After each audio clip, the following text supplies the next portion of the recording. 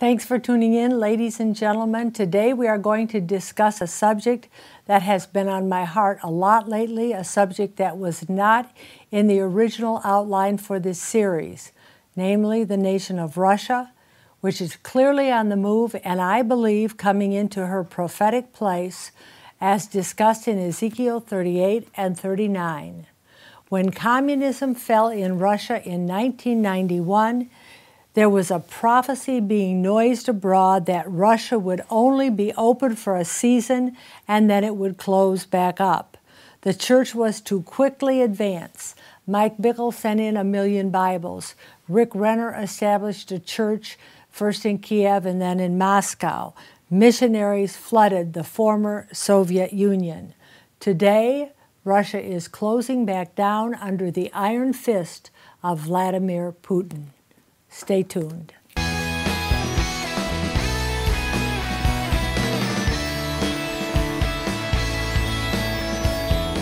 Welcome to Understanding the End of the Age with Theresa Garcia. The world has entered into a time of paradigm shift when everything that can be shaken will be shaken. Signs and wonders, miracles and healings attest to this truth. It is the time of the coming of the Lord. Join Theresa as we discuss how to prepare our hearts and loved ones in understanding the end of the age. I'm Theresa Garcia, and I want to thank you for joining me again this week as we continue in our series, Timeline to the End of Time, and its implications specifically for Russia as well as America, Europe, Israel, and the end-time world. Heavenly Father, we pray especially for those people in the former Soviet Union, many of whom feel threatened now. We pray for a mighty harvest into the kingdom from those nations right now, and especially also for the Russian and Iranian troops who will be the paratroopers going into Israel. We pray that many will be born again before this event. In Jesus' name, amen. I do write actually a little bit about Russia in the book From the Hidden on page 139. I say this: although Russia is not one of the 7 enemies of Israel, ancient enemies, who are they?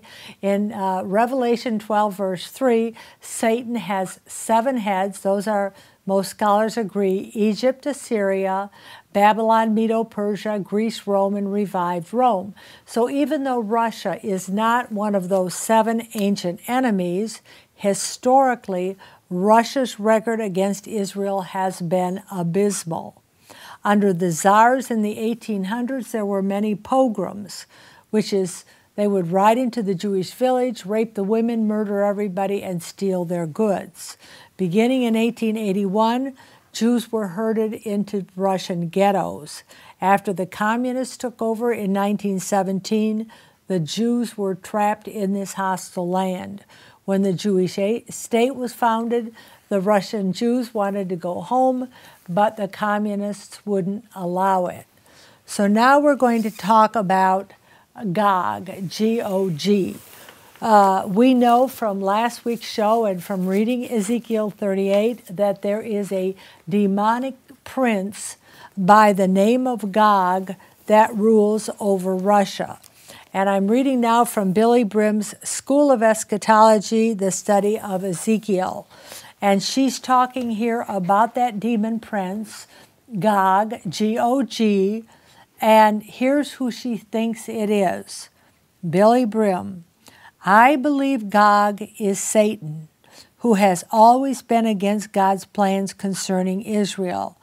The Sitra Achra, the adversary. The Sitra Achra is one of the names the Jews have given to Satan. Where do they get that?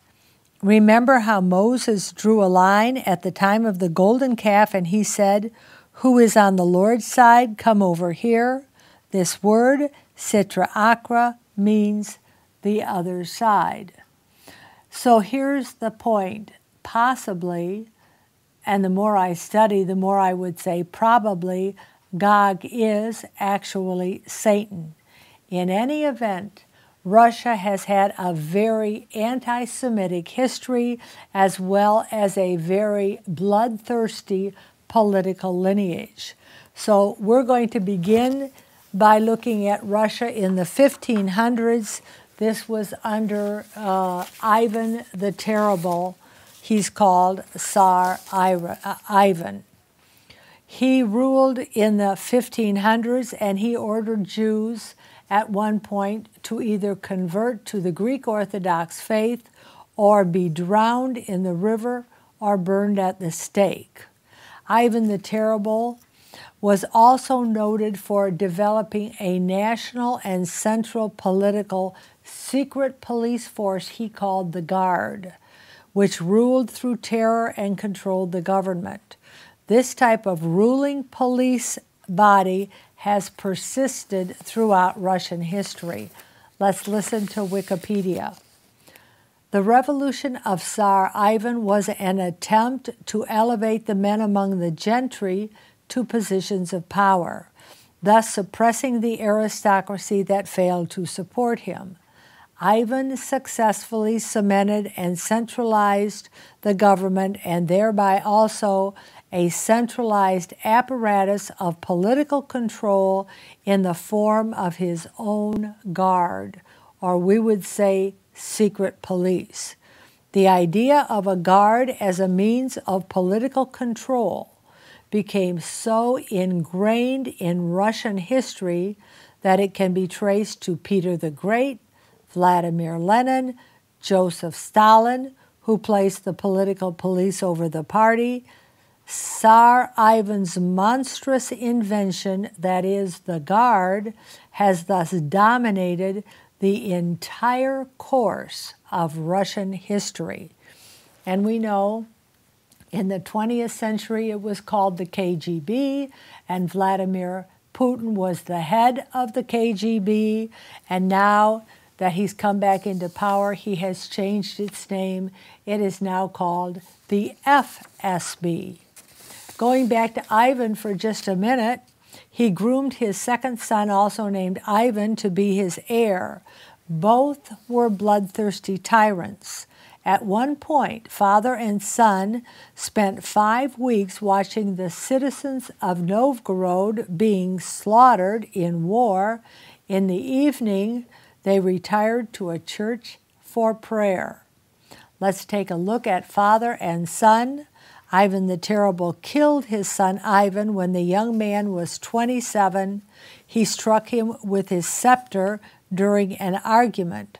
The boy lay dying for 3 days. The father prayed for a miracle to no avail. Now let's switch gears and talk about Russia in the modern era. In March, we all know they took over the Crimean Peninsula, and we know they will try to conquer Israel. As we record this show, we don't know whether they're going to take over the Ukraine. And so in a recent speech, Condoleezza Rice, who is the former Secretary of State under George Bush, asked this question: why is Russia so emboldened? And then she quotes Ronald Reagan. As Ronald Reagan said, peace only comes through strength. Our defense budget is decreased every year, and recently in March, a couple of weeks before the Russians invaded Crimea, we announced that we are going to have an army smaller than any army since before World War II. And Condoleezza Rice says we cannot afford to be war-weary. We have dismantled our space program. If we want to send a man in space, we have to pay the Russians to take us. We couldn't even defend our ambassador in Benghazi. Let's listen to a few presidential quotes comparing what President Reagan said to the presidents of the 21st century. President Reagan: they, meaning the Russians, preach the supremacy of the state, declare its omnipotence over individual man, and predict its eventual domination of all peoples on the earth. They are the focus of evil in the modern world. So in your discussions of a nuclear freeze proposal, I urge you to beware of the temptation of pride, the temptation to blithely declare yourselves above it all and label both sides equally at fault, to ignore the facts of history and the aggressive impulses of an evil empire, to simply call the arms race a giant misunderstanding, and thereby remove yourself from the struggle between right and wrong, good and evil. In other words, President Reagan understood that Russia is the evil empire. Now let's listen to some modern presidents in the 21st century. George W. Bush, referring to Vladimir Putin, said, quote, "I looked the man in the eye. I found him to be very straightforward and trustworthy, and we had a good dialogue. I was able to get a sense of his soul." Then President Obama, this is in 2012, to Dmitry Medvedev, who is the second in command. He thought he was speaking privately, but his microphone was open. "This is my last election. After my election, I have more flexibility, presumably to dismantle missile defense in Europe." Dmitry Medvedev replied, "I understand. I will transmit this information to Vladimir." So unfortunately, our 21st century presidents have never been able to grasp what President Reagan understood. This is an evil empire. Now, to his credit, Mitt Romney did say that in the 2012 debate, but he was laughed to scorn by the news media, many of whom are socialists themselves. Therefore, today we have Russia on the move under Vladimir Putin, who I believe will be the one who rules Russia throughout the tribulation. So what role will Russia play in the tribulation? Russia will be an ally of the Antichrist. Remember, it is the Antichrist who brokers the peace treaty of Daniel 9:27. Let's listen to Mike Bickle discussing the end-time revived Roman Empire and Russia. He says, "It will touch the whole world. It won't conquer the whole world. It will be based in Europe and Russia, mostly in Europe. It will be horrendously evil. It will strike terror. It is the man of sin himself leading this empire."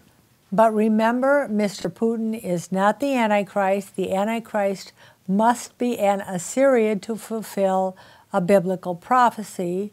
Now we're going to go to the 1940s, to the evil work of the Russian demonic prince Gog in the days of Stalin. And I am reading a book called Disinformation by Lieutenant General Ion Pachapa. He is a Romanian who fled to the United States.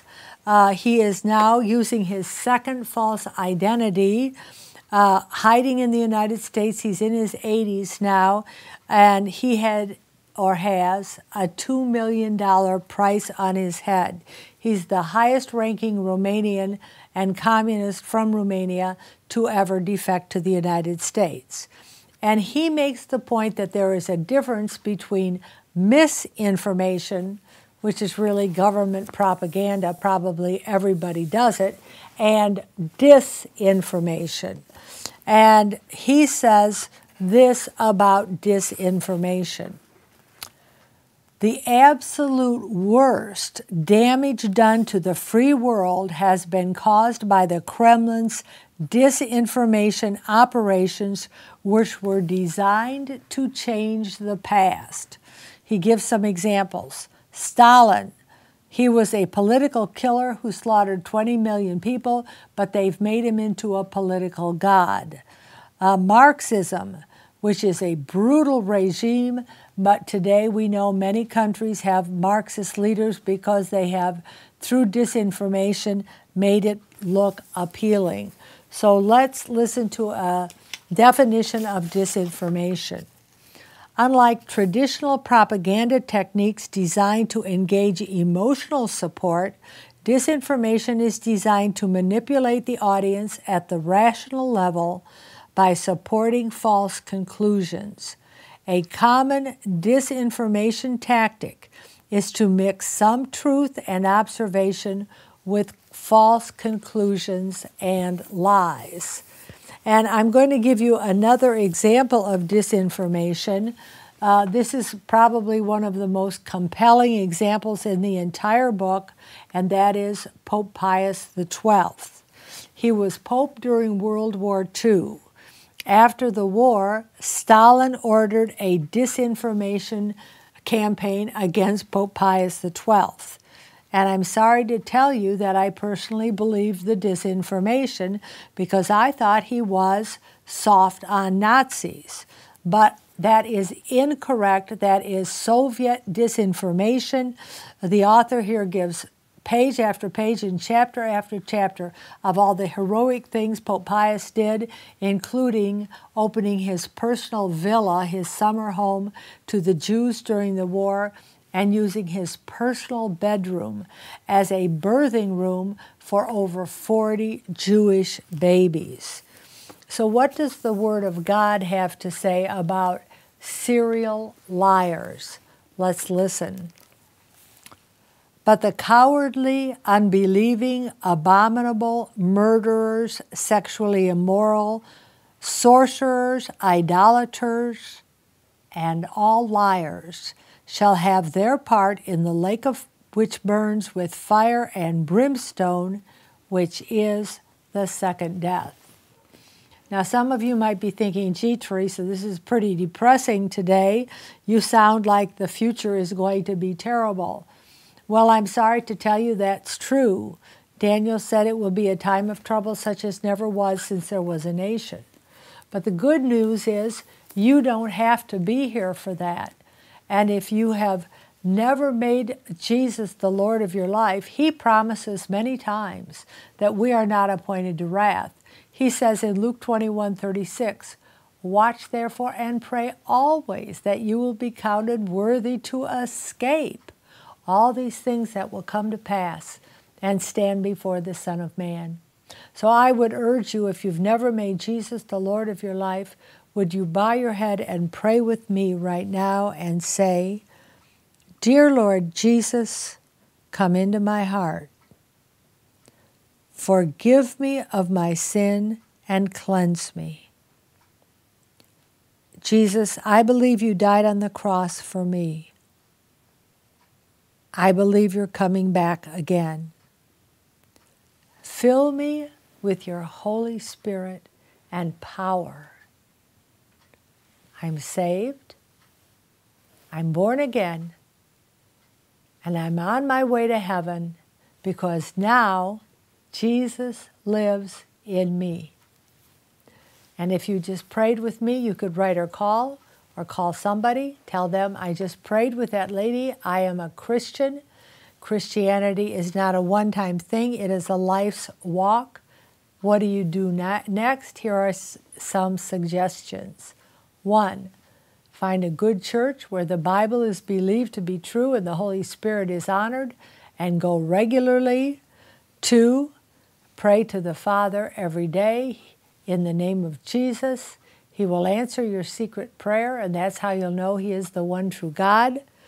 Get yourself a Bible you can understand and read it every day. We use the King James Version on this show.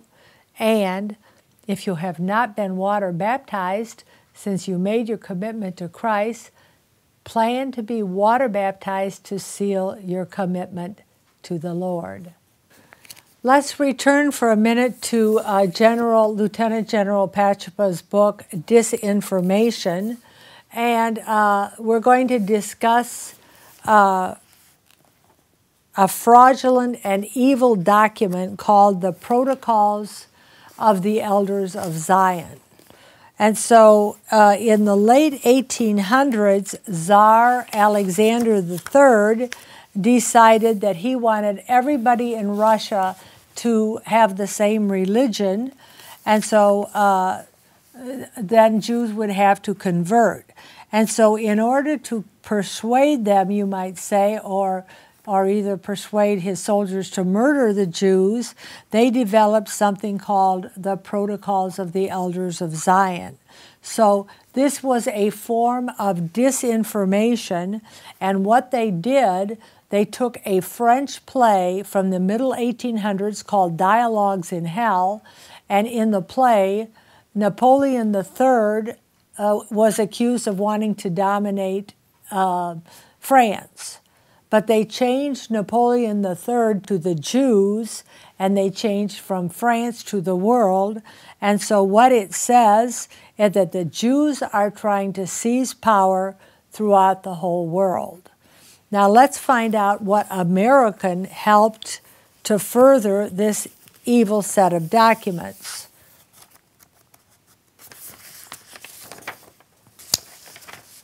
The Protocols of the Elders of Zion is an anti-Semitic hoax purporting to describe a Jewish plan for global domination. It was first published in Russia in 1903, translated into multiple languages, and disseminated internationally in the early part of the 20th century.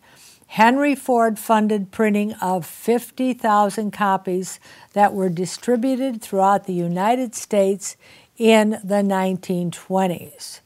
And so some scholars believe this was the basis for Hitler persuading the people the Holocaust was all right. Adolf Hitler and the Nazis publicized the text as though it were a valid document, although it had already been exposed as fraudulent after the Nazi Party came to power. In 1933, it ordered the text to be studied in German classrooms. The historian Norman Cohn suggested that Hitler used the protocols as his primary justification for initiating the Holocaust.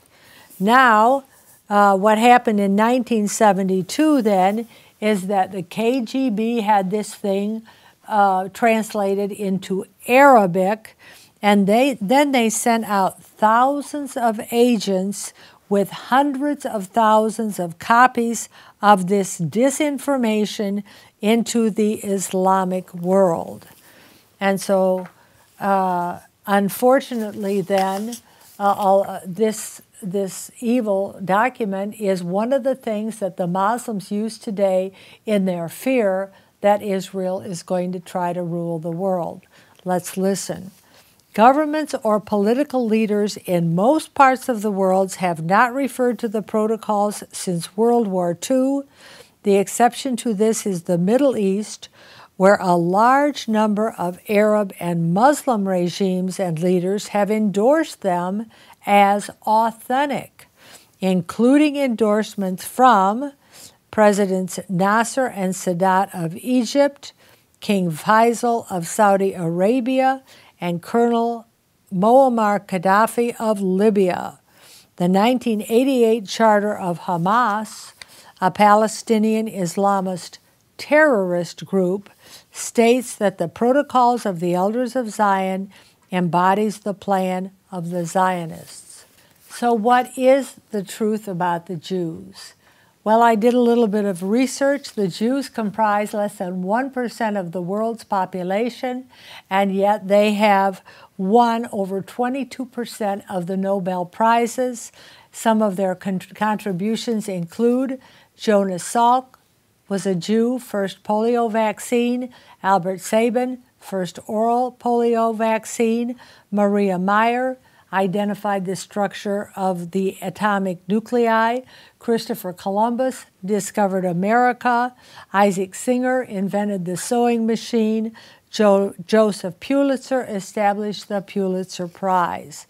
The most influential men in history are said to be Moses, Jesus, Marx, Freud, and Einstein, and of course, all of them are Jewish. Stay tuned and we will be right back.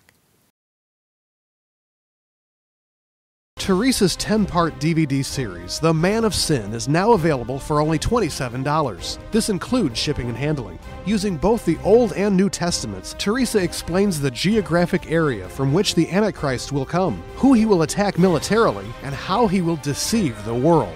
Will he come back from the dead? What is the abomination of desolation? Which nations produce the 10 kings? Who destroys Rome mid-tribulation? And why? The answers are in Theresa's 10-part DVD series, The Man of Sin. This series includes the 10-part DVD series, The Man of Sin, hard copies of charts, quotes, and prophecies used on the screen, the pamphlet Honor the Blood, and Theresa's essays, Inevitability of the Third Temple and Israel's Covenant with Death and Hell. Send $27 to Theresa Garcia Ministry, P.O. Box 494, Columbia, Illinois 62236, or call 618-281-3291. We take Visa and MasterCard, or order online at TheresaGarciaMinistry.com. If you would also like a copy of Theresa's book From the Hidden Final Edition for only $12, $4 off the regular price, send $39 to Theresa Garcia Ministry, P.O. Box 494, Columbia, Illinois 62236, or call 618-281-3291, or order online at TheresaGarciaMinistry.com. And thank you for including your tax-deductible donation when you order.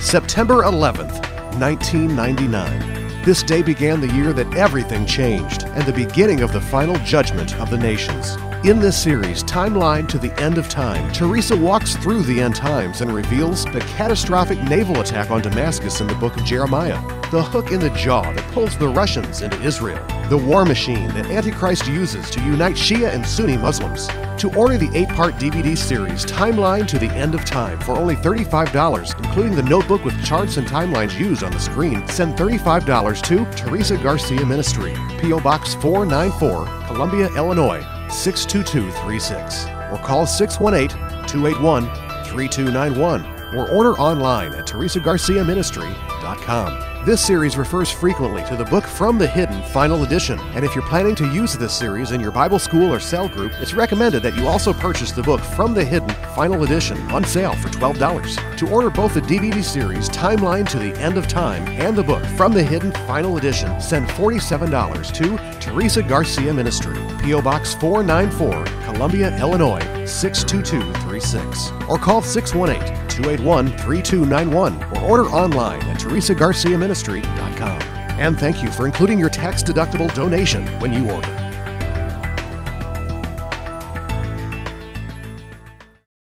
Next week we will look at some good news, the great harvest at the end of the age.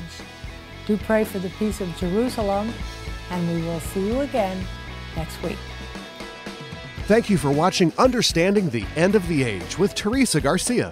You may contact us at Theresa Garcia Ministry, P.O. Box 494, Columbia, Illinois 62236, or call 618-281-3291, or visit us online at TheresaGarciaMinistry.com.